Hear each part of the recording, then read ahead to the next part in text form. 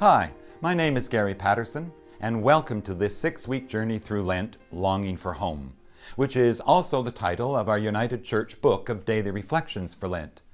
There will be week-by-week video presentations by yours truly, ongoing conversations on Facebook, an opportunity to connect with others in your congregation, your community, sharing questions, insights, even a meal. So many different ways to share this journey together. Longing for home. Maybe the only way to find our true home is to leave where we are presently staying.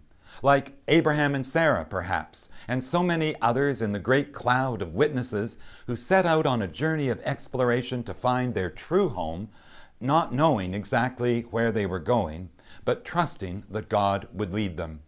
Perhaps, as the poet T.S. Eliot suggests, we shall not cease from exploration, and the end of all our exploring will be to arrive where we started and know the place for the first time. We are being invited to journey with Jesus, who left Nazareth, left family, routine, security, and set off to find John the Baptist, the voice crying out in the wilderness preaching a baptism of repentance. I often wonder what triggered Jesus' decision, and further, what starts any of us on such a journey? Does it come from a restlessness of spirit, wondering, is this all there is?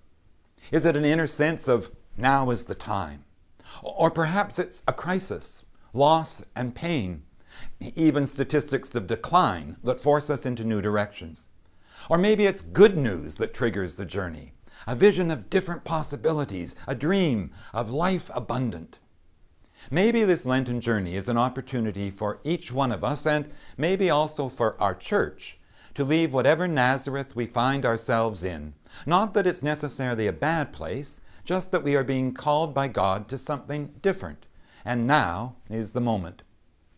So Jesus leaves home, and the next thing that happens is baptism, with its double focus. First, a washing clean, a repentance, a letting go, which is not a bad way to start off, eh?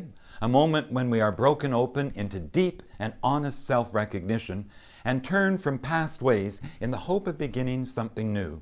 And then, the gift of renewal of energy, a power beyond ourselves that will enable us to live into that change. At Jesus' baptism, the Spirit dove descends on Jesus and a voice declares, "You are my beloved." There is such a gift in those words, such power to know and to feel oneself to be beloved. I wonder if perhaps the deepest definition of home is not so much a building, a place. Rather, it's the experience of being accepted and loved and knowing that you belong.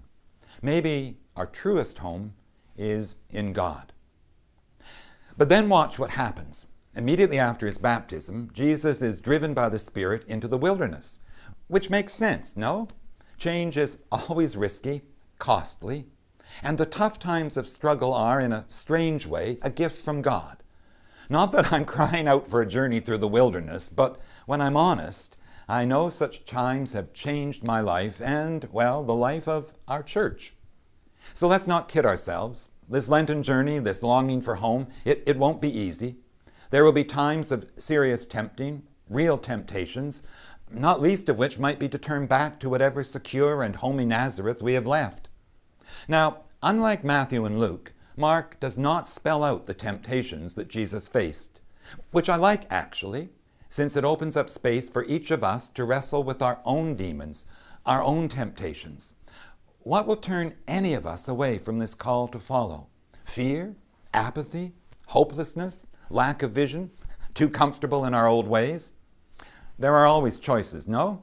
Perhaps this Lenten journey might become an opportunity to look more carefully at the choices we have made and to make new decisions. Despite Mark's brevity, you catch a sense of the intensity of Jesus' struggle. Satan versus the Spirit, beasts versus angels.